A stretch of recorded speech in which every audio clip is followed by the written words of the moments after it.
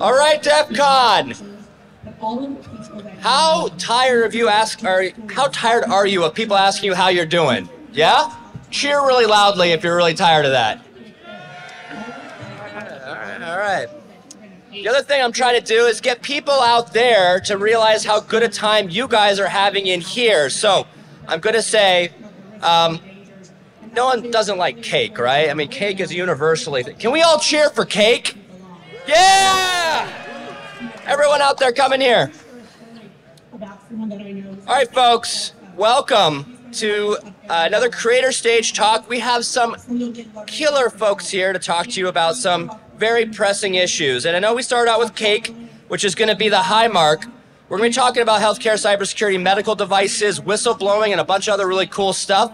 In some sense, can be a little bit of a downer. So I don't have any trigger warnings or anything for our panel, but the only thing I'll ask is for the audience. We'll have an opportunity for a little Q&A at the end, unless we go really over. But just be respectful of the community and other folks, because sometimes this can be a really personal thing, as we're going to talk about. I think the first thing we're going to do is actually go down the line and do introductions. And before I do that, can you guys hear us okay? I know we're competing over here. You guys are good? All right. So let's go ahead and we're just go right down the line. Matt on, and go ahead and introduce yourself, tell the crowd what you do, and we'll get going on to the real good questions, all right? After you. Sounds good. I'm Matt Hazlett. I'm the Chief Regulatory Officer at MedSec currently. I most recently left the FDA a couple weeks ago. I was at the FDA for 8.5 years, started getting very involved in the cybersecurity policy and implementation efforts. So I was very involved in the pre-market cybersecurity guidance, writing a significant portion of that, and oversaw our implementation efforts, so the reviewer resources training of how we were going to review cybersecurity given our new statutory authorities. Give it for Matt. Woo! All right. Hi, everyone. I am Erica Chung. I'm currently the executive director of a nonprofit called Ethics and Entrepreneurship. My interest in the safety of medical devices started off at my very first job when I was 22 years old. I was a lab associate working for a biomedical company called D0N0H4RM, which ended up being a $9 billion fraud scandal, which I was one of the key whistleblowers who reported the company to regulators that stopped them from utilizing a faulty device on patients. And I am also involved as a board member of Whistleblowers of America, which we provide mental health services and peer support for whistleblowers across the United States, and also an advisor to the Signals Network, which is an agency that helps whistleblowers with legal advice, safe housing, funding, job placement in the event that they are in need of those services. So, yeah. Give it up for Erica. Hey, everybody. I'm Andrew Carney. I'm a program manager at a relatively new federal agency, ARPA-H, where I work on healthcare, cybersecurity, patient data privacy. I'm also the program manager for the AI Cyber Challenge at DARPA. So if you haven't already, please come visit us next door, spend some time there, have some fun. And before all of that, I spent most of the last 15 years as a vulnerability researcher and painful CTF player. And I am now semi-retired from that fabulous pastime. Please go check out DEF CON CTF as well if you haven't. The folks put on an amazing game. And I'm super excited to be, I spent the last year plus in healthcare, looking at the cybersecurity of healthcare, and coming from a very offensive kind of mindset, just seeing what we can do from a defensive kind of position, and really hoping to supercharge kind of our efforts to safeguard this sector. Give it up, Andrew. Good afternoon, everyone. My name is Nitin Nagaraj. I'm the Deputy Director of CISA. Hopefully you've heard of us in some way, shape, or form. Earlier in my career, I was actually a hospital administrator and a flight medic. So I started my career in healthcare, so it's great to be here today to merge cybersecurity and healthcare together and talk about what we can all do to continue to make the sector more safe. Thanks. All right, so we're gonna, give it up for the whole panel. Try to beat them out next door. Woo, give them a clap. All right. I think it's important to level set a little bit, but I want to take a poll of the audience real quick. Raise your hand if you work in healthcare, some adjacent field. Raise your hand. Oh, there's no one in this audience. This is all brand new for you, I take it. Just kidding. It's like everyone. It's like my high school reunion out there. All right. I do think it's important for us to level set a little bit, and we're going to talk about threat landscape a bit. I have a couple slides at the end. But Deputy Director, if you could tell us a little bit more about the threat landscape and what you're seeing kind of nationally about healthcare ransomware, and just healthcare threats generally speaking. Just give us a little bit of a one-on-one. What are you seeing? Yeah, thanks, Christian. I think the big thing we're trying to message out to folks is we look at the healthcare sector, we're seeing an increase in the volume, frequency, and complexity of attacks against the healthcare sector, not just in the United States, but globally. I think when we think about healthcare, if we go back to kinetic warfare, going back centuries, we never attacked hospitals, right? We always protected healthcare providers. We always protected the tents with the Red Cross on it. We never attacked those institutions. But today we're seeing attacks against healthcare organizations throughout the country. This is not just about urban America. We're seeing attacks against rural America as well, where arguably healthcare systems are more critical in those communities, given the access to care and the access to backup care is much further away, and the consequence of patient safety is even greater. You know, as we look at everyone has published a top 3 or a top 5 list of ransomware attacks or sector impacts. Healthcare continues to be in that top 3 and top 5 list of every list that I see as sectors that are being attacked by our adversaries. And we're not just talking about nation states. We're not just talking about China, Russia, Iran, North Korea. We're seeing cyber terrorists and cyber criminal organizations also attacking healthcare. Why? They foresee money there. They know that I think healthcare facilities are kind of one-stop shops. You have access to PII, you have access to billing information, you have patient information, you have information that essentially people don't want out in the public space that you can get a hold of. It really is that one-stop shop, and our adversaries know this. So we're continuing to see this increase in attacks against healthcare, which is why it's even more critical today to make sure that we're building resilience across the healthcare space. And when we talk about healthcare, it's not just hospitals, it's that entire spectrum that's needed for healthcare to be delivered. So it includes medical manufacturing, distribution, pharma, labs, blood, biotech, health IT, insurers, payers, HMOs, that entire spectrum that's needed for that clinical care to be delivered. And we want to make sure that we're continuing to build resilience across the board. That is awesome. And I have a couple of slides to now take a little bit of another audience poll here. Raise your hand if you've ever been had your medical records leak or be breached. Raise your hand. All right, that number is growing every time. I'm going to just take a gut poll here for anyone brave enough to raise their hand. Has anyone had their clinical care impacted by some type of cyber attack? Maybe your appointment was canceled. I'm seeing a couple hands. Maybe you couldn't go to the hospital that was nearby. You heard about that? Now, there's a couple hands. That's going to increase because what are we seeing now? You know, 2024 has been a banner year for healthcare ransomware. And we're seeing big attacks and some not ransomware things like CrowdStrike. But what I wanted to show you guys is for those of you who don't really work in this very often, now it's not just about privacy of data. It's not just about the financial threat, it's also about threats to clinical care and human life.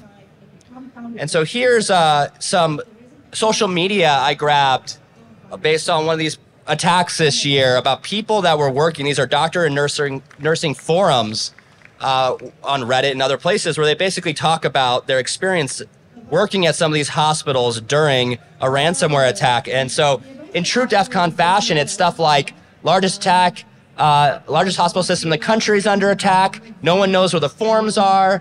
We got a separate sign out. Nursing staff was trying to communicate what medications patients are on, had to do stuff from memory. We were just told the internet may be out for days. We're still on our previous owner's network and they're down in multiple states. And then there's a nursing comment here. Vermont here, they never taught me how to use paper chart in nursing school. What about this one? We brought a trauma patient to an Ascension hospital, and the trauma team was freaking out because half the team didn't get the page or notification.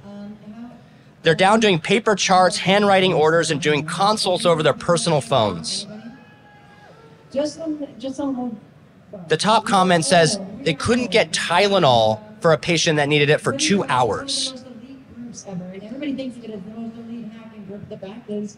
We also learned a lot about critical connected infrastructure this last year with things like CrowdStrike, where it wasn't even an attack, but we saw huge amounts of hospitals go down as a consequence.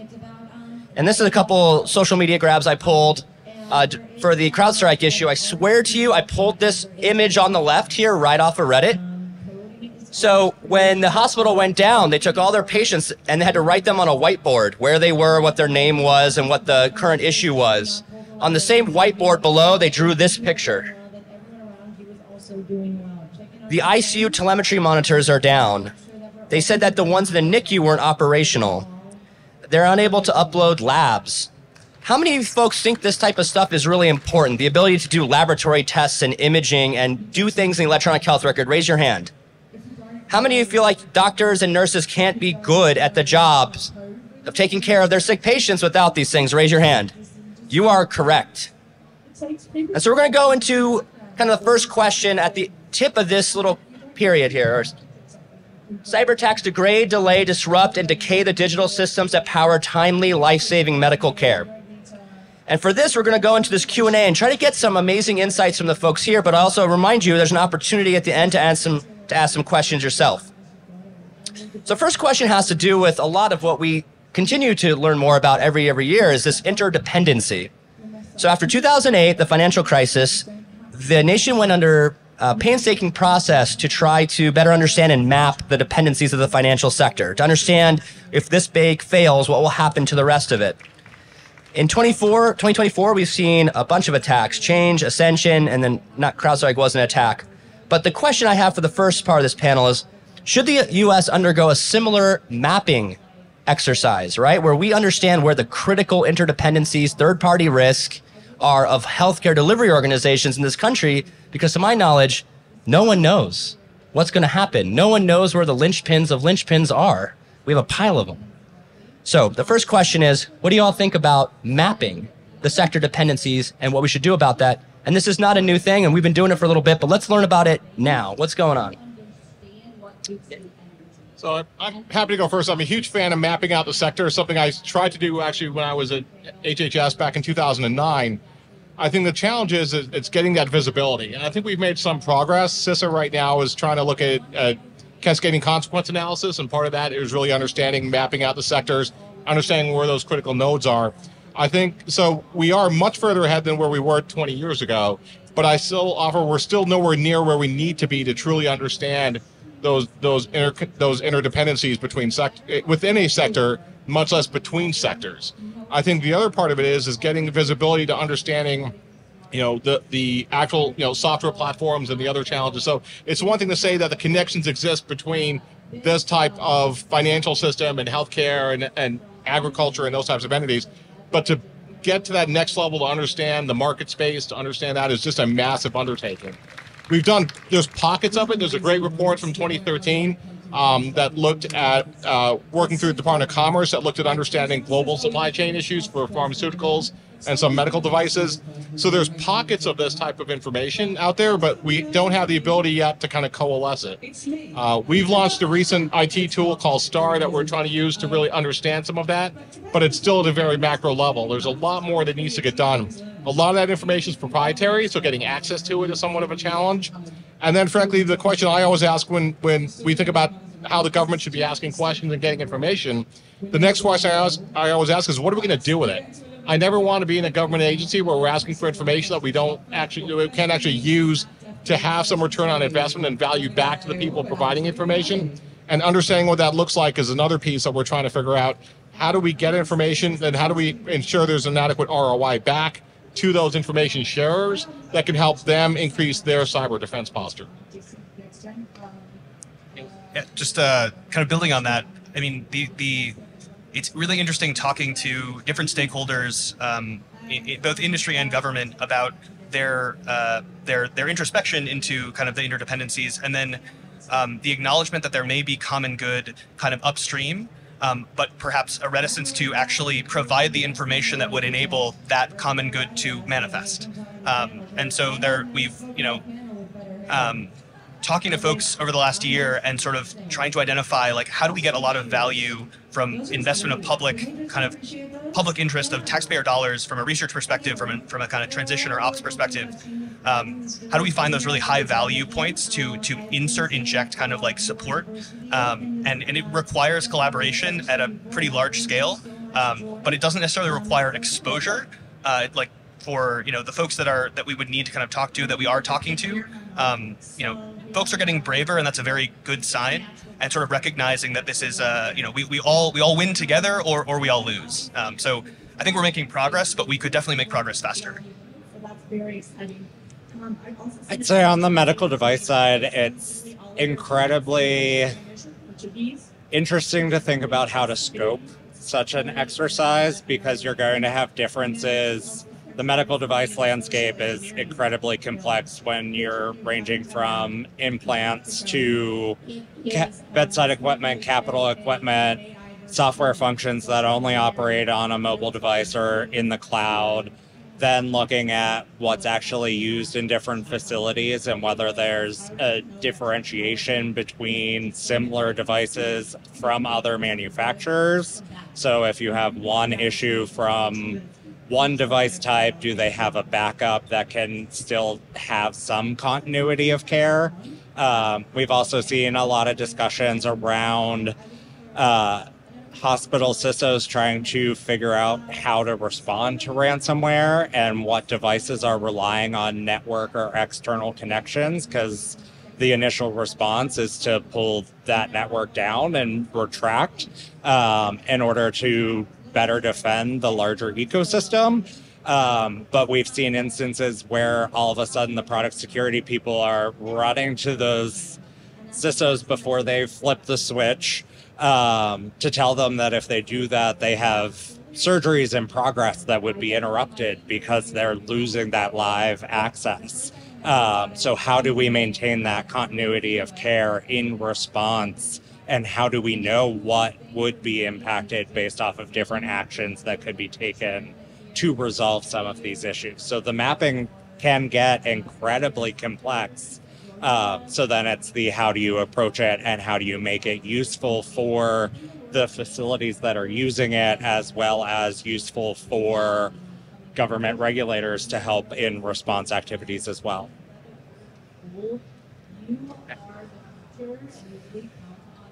Kind of a terrifying thought. So many times when I think about these types of problems, I'm always like, surely someone has done this. And surely we have really great data on this. And so the thought of that, we don't really even understand these interdependencies at any deep level, and certainly don't have visibility over the entirety of the problem, makes me think about how many other CrowdStrike-like issues we're going to have. Or like what's going to happen when, we'll talk about this in a little bit, when there's only really 3 or 4 electronic health record vendors in the whole country. And we don't understand the technical plumbing behind it and can understand what's really going to happen when something goes down. All right, we're going to go to question 2 here. All right, this question does not apply to anyone in this room, I guarantee it. Just kidding, it's everyone.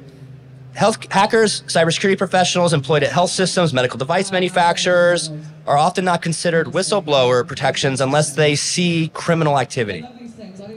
But we hear time and time again from folks in these spaces that they see problems and they can't fix them. And they're increasingly worried about what would happen when these issues are not fixed. So my question to the panel is really just talking about, should we expand protections to folks in technical healthcare roles, or you could say technical roles more broadly, that offer some protections when they don't necessarily cross the line of criminality, but they believe in good faith that there is going to be some issue before the ransomware hits. So maybe also take it away. So I think when these whistleblower complaints sort of come about, you have to understand where they exist. Is it happening internally in the company?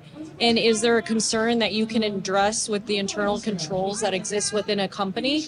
And a lot of that is, do you have the leadership buy-in? Do you have the board buy-in to take cybersecurity concerns seriously? And how do you sort of implement that culture within that organization to have them say, this is a top critical issue in order to maintain good business practices, in order to maintain patient safety by the examples that you have seen. And so there's a lot of work to be done in terms of what can the infrastructure within an organization look like, so the people that are working with these technologies can action on them appropriately. And then there's the sort of external whistleblowing. I've tried to basically work within my organization. It doesn't seem like these issues are going to be addressed. So what do I do now? Who do I turn to in order to prevent some major crisis from happening? And I will say, if there are lines that are crossed, if, say, a company does not make a disclosure about a hack that has happened, then there are ways in which you can report to the SEC that they didn't make the appropriate disclosures for the information that was granted, and you are covered under federal whistleblower protections in those cases. And then there are also several different whistleblower protections that exist at a state level. But it has to sort of pay attention to what those agencies are. And then it also depends what type of regulatory agency. Are you talking to the HHS? Are you talking to the SEC? Who are the appropriate parties involved that can help guide you through the process of getting the concern addressed? Whether it's patient information that shouldn't have been disclosed that is disclosed, whether it's a ransomware attack that instead of sort of addressing that and submitting that to the FBI or someone else that happened. And with those, there should be expansion of those protections for some of these people, but it's also about kind of turning back to the internal controls. What most of these people who are reporting these concerns are concerned about are, can I maintain my anonymity? If I can't maintain my anonymity, will I be able to keep my job? Am I going to face any type of retaliation? Is there going to be litigation involved? Is there going to be public backlash? What am I going to get blacklisted from my career? And so I think that's some of the things fundamentally and structurally, both in terms of like how we treat people who report concerns, in addition to the sort of external infrastructure that we need to take into consideration, considering we're seeing so many people speak up about the fact that they're seeing these attacks, but they don't really know what to do because there's not necessarily enough external pressure to address them just yet. So I think those are some of the fundamentals to pay attention to when it comes to working with people who are concerned about these issues, but the regulatory landscape isn't as clear-cut yet. Raise your hand if you've ever worked for a healthcare organization, you had some real concerns about the security, you raised them a bunch of times, and then nothing happened and you found a new job. Raise your hand. No. Yep, that's a common story. No, there should be more hands up. I've talked to you guys at bars. Anything else? Any comments? I'm going to pull a little bit of a thread out of that, if that's all right. I was just amazed at the work that you do to support whistleblowers. And one of the things I learned is how much you do to support the mental health and well-being of these whistleblowers as they go through incredibly stressful situations. I imagine there are folks in this audience that feel similarly those stress and pressure. And if we could just take a moment, if you have any advice, suggestions, anything that folks out there that might feel some of those constraints that they could access. Yeah, I always tell people whistleblowing is a last resort.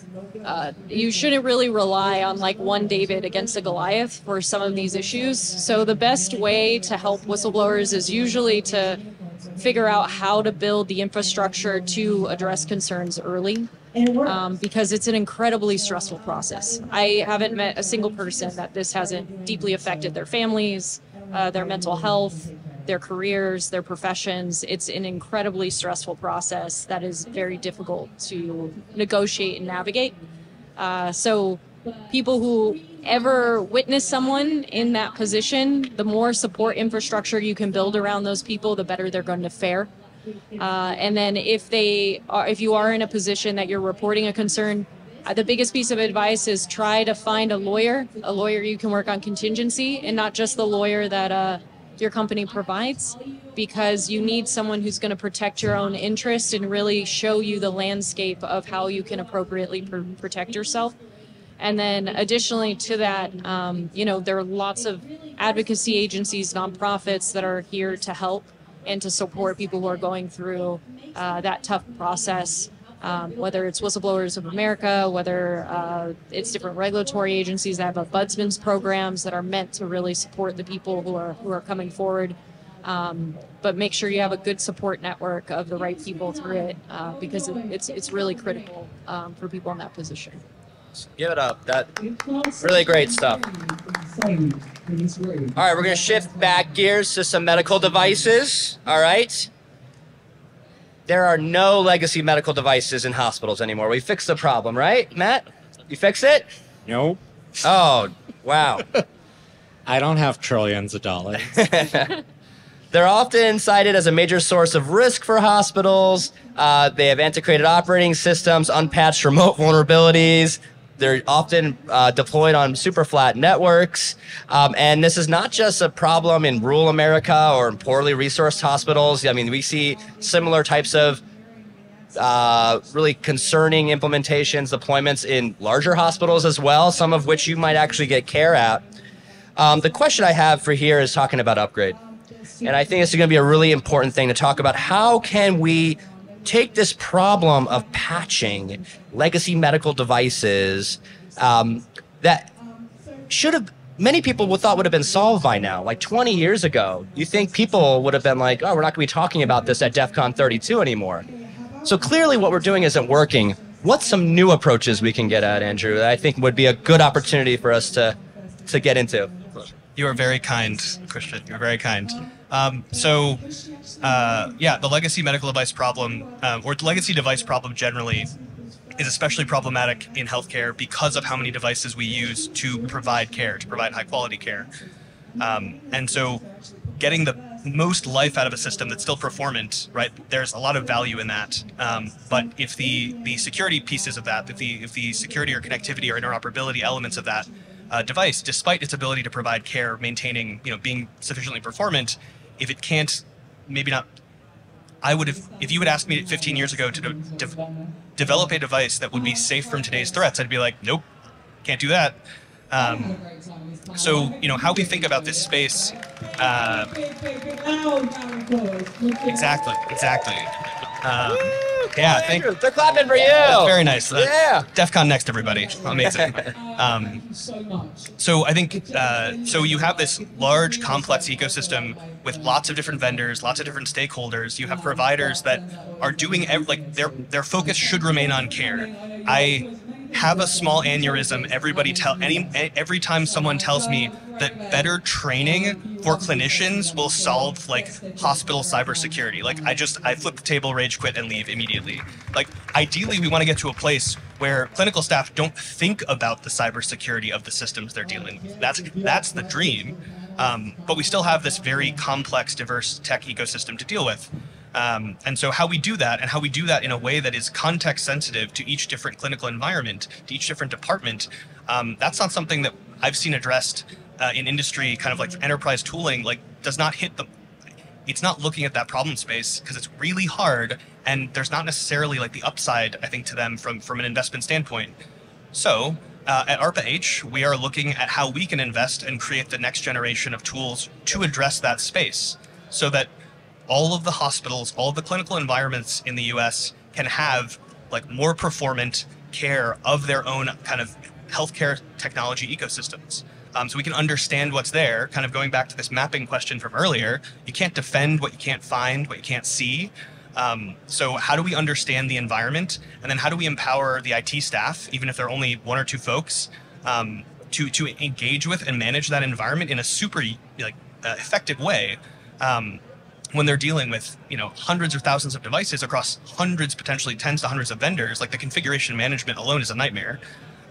So it's just an incredibly kind of challenging stack of problems, on top of the fact that if you make a mistake or if your devices are out of commission, like you increase the mortality of your patients every time you increase the delay to care.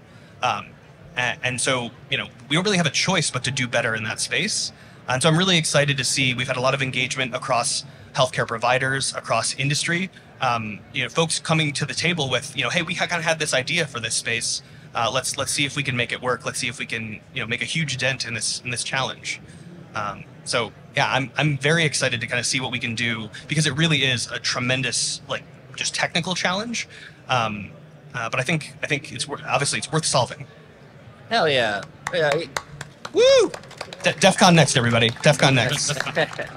All right, Matt, do you want to pick up a little bit where that left off from the legacy perspective from, you know, not now's current FDA, but maybe in the past, right?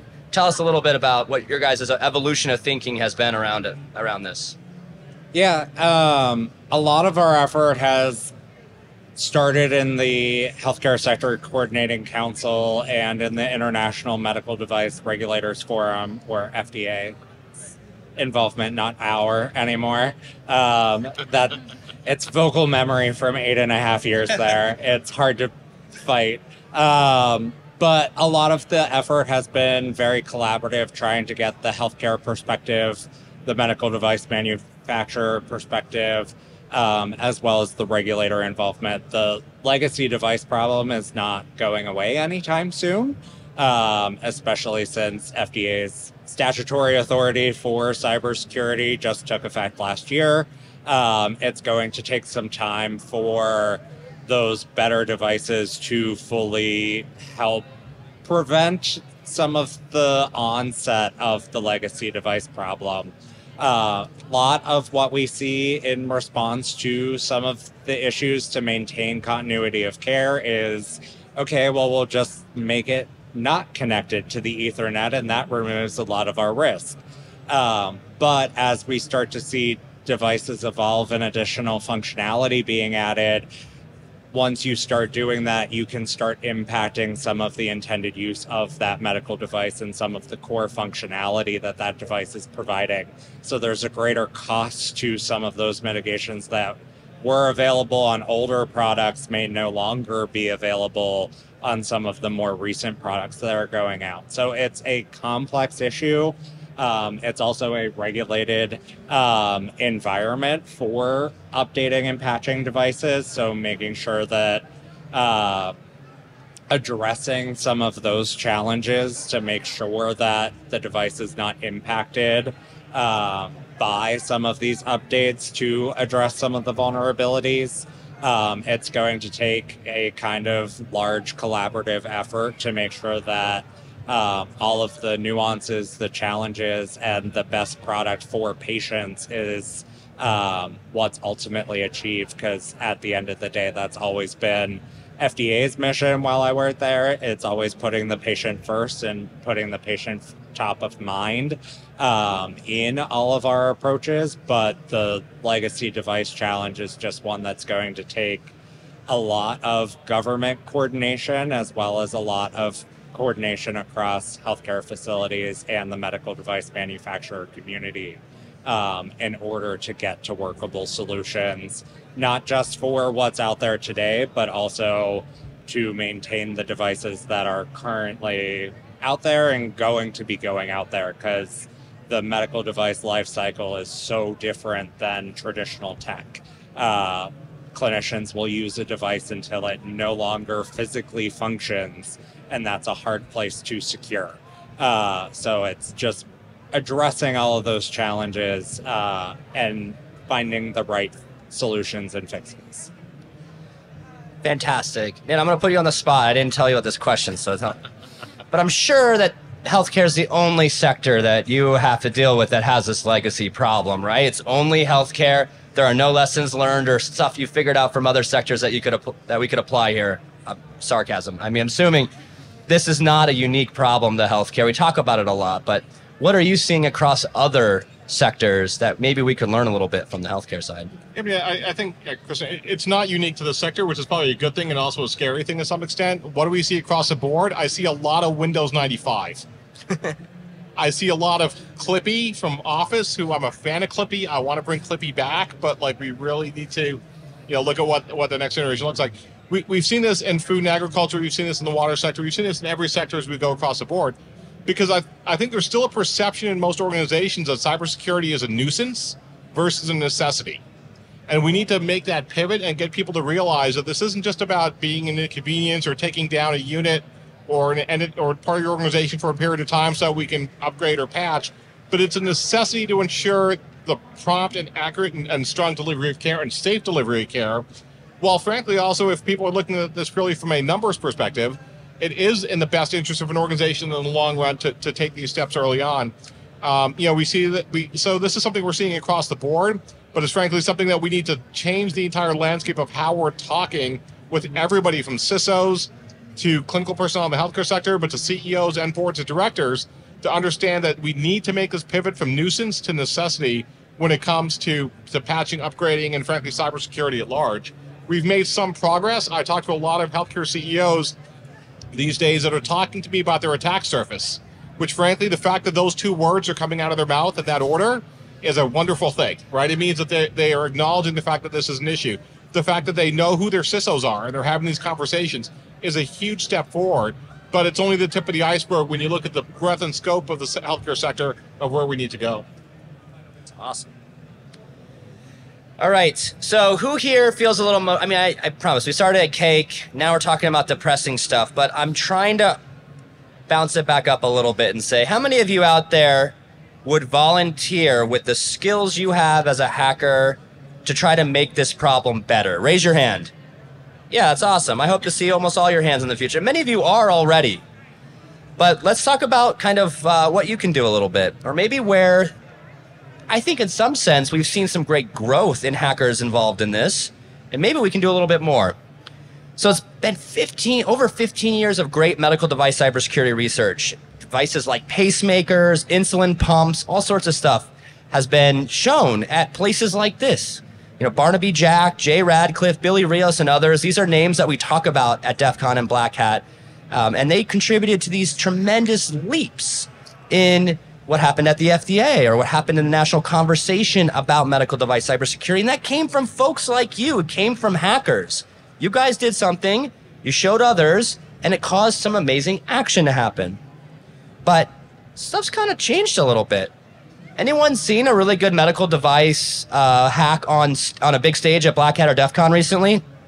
No. The question I have is, we have great spaces like the Biohacking Village. If you haven't had a chance to check it out, you definitely should, where hackers can get their hands on medical devices. But do we need to do more? Do we need to be giving more medical devices, more exposure to the folks in this room that have that power, and maybe do what Jay and Kevin Fu and others did 10 years ago to change things? So to the audience, what should we do? How do we get these folks out here more engaged in medical devices or healthcare cybersecurity infrastructure or whistleblowing? I mean, I think if Apple could provide security researchers with devices, even if there is, some rigmarole to get access to them, the idea that you could get access to firmware for medical devices, the model that the Biohacking Village has started, feels like something that we can scale, and we could scale and have a significant impact, and do it really in a very collaborative way. Like, there is so much good intent and so much capability in this community, and reward success in that space. And just the dividends would be tremendous across the sector. And I think the upfront investment actually wouldn't necessarily be significant if we choose to take that action, right? Like, it's fundamentally a choice that we need to make first, across regulators, manufacturers, research agencies. But if we make that choice, we commit a little bit, and I think we will see massive returns very quickly. So yeah, let's make that choice.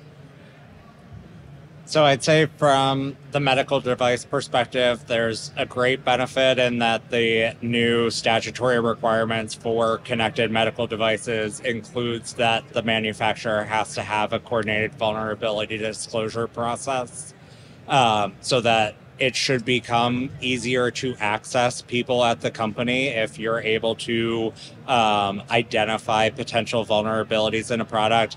I will say one of the challenges and one of the things that the people that you named had an immense amount of patience, especially for the older products that take longer to patch, that had older devices that don't have as easy delivery mechanisms for patching and updates, in order to ensure patient safety in that responsible disclosure of the vulnerabilities. Sometimes those take time in order to process and have the manufacturer develop patches to address the issues.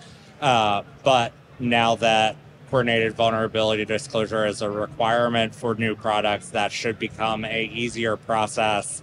But definitely keep in mind that there is that patient safety aspect that may cause the disclosure to take a little longer than you would like. But you can still go through the process, still engage with the manufacturer, still get the appropriate credit, and while maintaining that patient safety consideration. Just kind of a follow-up to that, I think talking to folks in the security research community, especially if we're looking at like academic research, access to devices is the #1 reason that we don't, I think, see more work in this space. And there are a lot of They're clapping for you, but they're next door. not everyone at DEF CON is clapping for me while I'm talking. I appreciate the vibe. Like, if you don't have access to any of the kind of artifacts of a device, it is very hard to assess its security properties. And I think that's where we see, I mean, if you know, controlling the ecosystem may be disadvantageous in the long run, or limiting access, like providing more avenues for controlled access, or just identifying what level of control is actually necessary to maintain whatever interest you have in the device's safety, in your own business, whatever.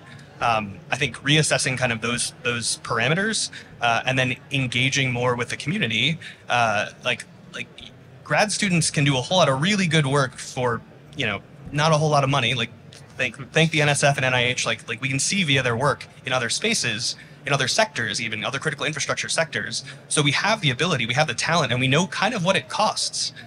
So I think unleashing and kind of like building more work in that space could be a very cost-effective and also security-effective way of getting more kind of progress here. But once again, it requires the choice to kind of open yourself up to that relationship and that community. So yeah, that's something that I spend a lot of time thinking about, because you're right. We don't see that a lot. Like the biohacking village is very unique kind of in this respect. Or there are other efforts across the nation. I'm not trying to discount those, but we could do more. Absolutely. You shouldn't have to hack on your own medical device that you own, and that helps you be alive, to do cool cutting edge research, right? You shouldn't have to go on eBay and buy the only device available for you in a device category that's 10 years old or 15 years old and of course you're going to find stuff, because you can't get your hands on the latest and greatest. You know, I really wonder if that's holding us back. And it's just then a game of, if I could get a hold of it, I could find something, but I'm not going to, and it's going to just float along. We miss an opportunity to really make some meaningful change earlier. So that's a plea to the audience. Get involved. Who would take a medical device home and wrench on it if he could? Yeah, hell yeah. No drug delivery pumps for you guys, though, okay? No fentanyl pumps, all right? All right. Consolidation. Okay, here we go. Smaller, give me a round. I want an audience poll real quick. Raise your hand if you think the profit margins of most hospitals in this country is over 20%. Raise your hand. All right, keep your hand up. 10%, 5%, 1%. Yeah, you guys know. It's about 1%. Sub 1%, meaning your hospital makes a profit margin probably of between 1 and 4%. And then if they screw something up, they go red. More and more hospitals are getting financially distressed. And I want to just hear if anyone in this audience knows what happens. You have a hospital system, it's in the red, and then what is it going to do to survive? Is it going to see more patients or become more efficient? No, it's going to get bought. It's going to get consolidated. What happens when hospital system A buys hospital system B? Do you think they're going to have two different entire technology stacks? No, they're going to unify under one stack, right? What happens when more and more hospitals are just part of more and more mega healthcare delivery organization conglomerates, and one of them gets hit, and then not only is it then 1 or 2 hospitals that are down, it's 200 over 4 states. The question I have is, from a national security perspective, as something that we should do from folks that are interested in this, making sure hospitals can function, how should we look at the consolidation of healthcare delivery organizations when it comes to risk of catastrophic failure? And is there anything we can do when hospital systems try to marry one another that could limit this? So to the panel. So also, I'll offer, I think we are looking at this and having a lot of conversations about really understanding risk. And I think we look at risk in not necessarily the right light when it comes to cybersecurity. I look at risk as a 3-legged stool. There's risk identification. We spend a lot of time on that. There's risk mitigation. We spend a lot of time on that.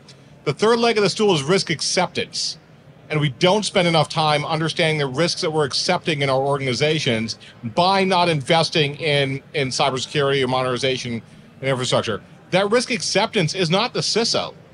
That risk acceptance is the CEOs and the boards of directors of organizations that are deciding to not invest. I get the margins issue. I worked in healthcare. We were never even in the 1%, so I think that's we would love to have been in the 1%. So I think that there's those types of challenges that folks are balancing against, but people need to understand the risks that they're accepting. I will say that we are hearing more healthcare organizations talking about tech debt and cyber risk in the M&A process. They're having these discussions of saying, we want to buy this healthcare system or this hospital, and we know that it's going to cost us $2 million, $3 million, $4 million to get their IT to the standards that we have set within our organization. And they're building that into the M&A discussion when it comes to that. Now, that being said, that's a small fraction of the conversations that are happening. So I think it's a multi-pronged approach. One, we want to make sure that we're able to get that message out to folks and change the way that we're looking at M&A within healthcare, so that people are factoring in tech debt and cybersecurity as part of that dialogue. And I think the other piece of it is making sure that we understand, going back to the first question about mapping out the sector, where are those key dependencies where something is, we know this with the HR, we know this obviously would change, but there's other types of events that we don't know what's out there, where there's these entities that have such large market share that the impact to one becomes an impact to more than we can tolerate in healthcare. We need to know that so we can start having those discussions of buying down that risk or going in collectively and accepting that risk. And we have not been able to do that effectively yet, where we need to in the healthcare sector. Oh, mergers and acquisitions. Sorry. Thank you. Anyone else? I'd say, in terms of consolidation, I'd say, what can we learn from other international models where there are single payer systems that have large networks of facilities? Are there things that we can learn to address some of those risks based off of what we see them do well or them have issues with, and how can we adopt what has worked well or improve upon what hasn't? But I'd say it's definitely something we need to pay careful attention to and see what protections can be in place to isolate facilities in case one gets hit, to ensure that continuity of care, especially if it's in an overlapping region. You don't want to lose an entire region of facilities based off of it hitting the central core facility or just affecting the entire network. So how can we get better detection and automated response capabilities in order to cut off those networks when exposed? All right, I want to make sure we can get through some questions here. And this has a whistleblower component, I think, which is an interesting part. We'd like to pull on that a little bit in here. For years, we have known very little in what happens inside hospitals that have been hit with ransomware. Every once in a while, you'll get a news report that says an attack happened, and you'll hear some updated news reports that the attack's still going on. Maybe you'll get an anonymous quote from a doctor or nurse that worked at the hospital, but for the longest times, we had no idea, really. With rare exception, maybe, I'm just going to shout out University of Vermont, right? They've been incredibly transparent in their attack. Well, as a consequence of not sharing that information very openly and exhaustively is we don't get lessons learned, right? We don't know what happened when they're taking care of their diabetic patients that were in a crisis, or their heart attacks or their strokes. We don't really learn like we should. And there are some organizations like ISACs and these types of things, but clearly there seems to be an information vacuum. Do we offer some additional legal protections, some type of additional efforts that we can do to make health systems feel more comfortable about talking about their failures so other people can learn from it?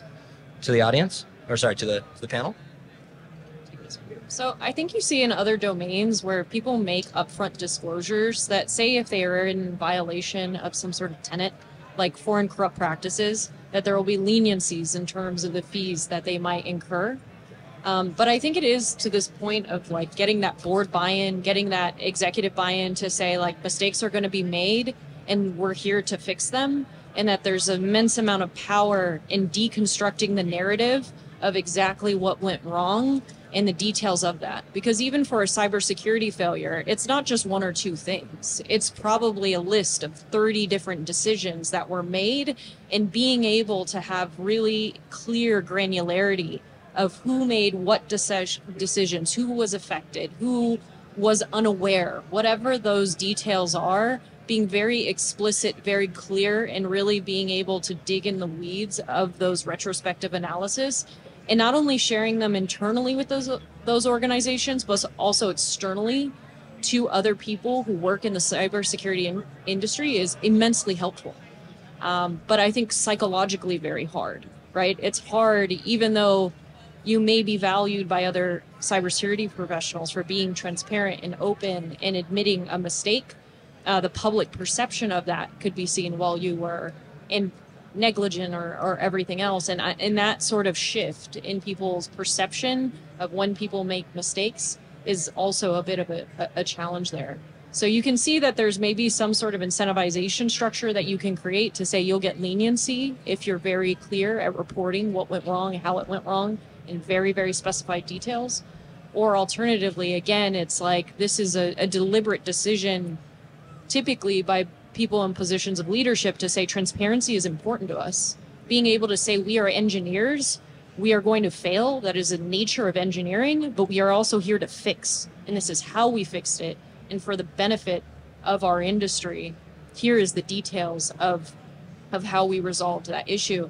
And I think having those case studies is crucially important for basically any field that you're really in. But it's a tricky problem, right? Because it's a public perception, it's a liability issue or a perceived liability issue. And it's like, how do you overcome those hurdles is more of a people problem, I would see, than a technical problem, or it's than a technical problem at the end of the day. I think I'm kind of building on that, like looking at the FAA and how we deal with aviation incidents. I mean, I think there was a recognition that the entire industry, like if people did not feel safe flying, that entire sector would collapse. And so the need for transparency, the processes that have been put in place, like, are they perfect? Probably not. I'm not an expert in that field, but there is a high degree of industry and government cooperation. There's a high degree of transparency. There's a high degree of kind of forensic capacity built into the systems that we use to ensure for like commercial flight. And so, or like the NTSB kind of to a lesser degree, but like things that we have decided are necessary for the economy, for like the nation to kind of like move forward every day. We find a way to achieve more transparency and more cooperation. And so it'd be really interesting just to see, how can we do that for healthcare? Because this is also a necessity, very, very complex one. But I think the fundamental kind of like problem and the maybe the solution looks similar. All right, I've gotten the less than 5 minutes, and I know we had talked a little bit about a Q&A, but I don't think we're going to be able to take a Q&A. Is that correct? Yeah, unfortunately not. Blame this person. I'm just kidding. Blame me, the monitor. What I will offer is I'll be available in the back, but we're going to be respectful to the next speakers. I can't guarantee any of these folks that are very busy. They may or may not be able to answer some questions, but I want to say from the bottom of my heart, and I hope you out there agree, thank you so much for coming and giving us your knowledge today on this very complicated topic. Everyone give them a round of applause.